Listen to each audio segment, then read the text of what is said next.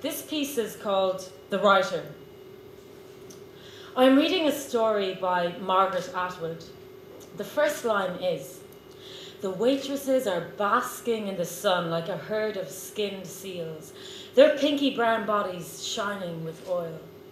This sentence slides over me, roughs me up like a ghost at the feast.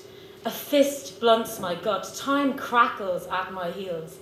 My brown suede boots are good for running. A conveyor belt of days, hours, seconds, weeks. The years fizz away from me the way towns and villages whoosh backwards when you stare at the window of a train. How long before I write a sentence like hers? Waitresses, seals, herds of teenage girls. How many days have I climbed inside my Perspex Houdini box when my wrists undo themselves from the chains? A tiny starfish wriggles towards the light. A tiny starfish wriggles towards the light. Fingers tap the keyboard.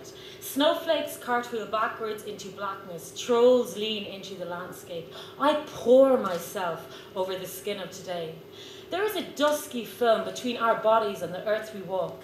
It's in the bitten fingernails of the teenage boy who stands next to you in the queue. The sleeves of his check shirt too long for his rattlesnake arms.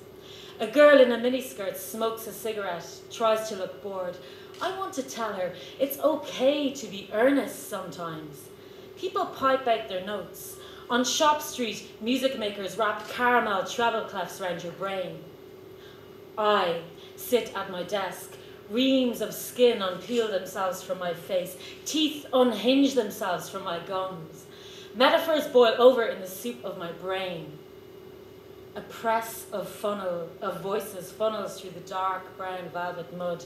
This is strong magic. My mind is licked clean as a spoon. Words can cut you open. Yesterday I saw a woman hooked with arthritis. Her veiny hands fought with a Tesco bag of groceries for one. Over and over, faces stare back at me through the screen of my laptop. I drizzle honey on my porridge flakes. I shrug on my everyday superhero cape. I dive beneath the dark press of a November morning. Sometimes when I sit down to write, I leave my logic suit at the door. I take it off the way a worker in a nuclear power plant unpeels their overalls when they step into the light. Then I can saute the verbs, broil the nouns, steam the conjunctions, souffle that day in July at the fairground. I wore red. We laughed like it would never end. So let's clink our glasses. Like skinned seals, we'll roast ourselves, not beneath a yellow sun, but in the glowing ropes that bind meat to air. We'll baste each other in kisses, eat each other's hearts out, and licking our fingers set the whole thing ablaze.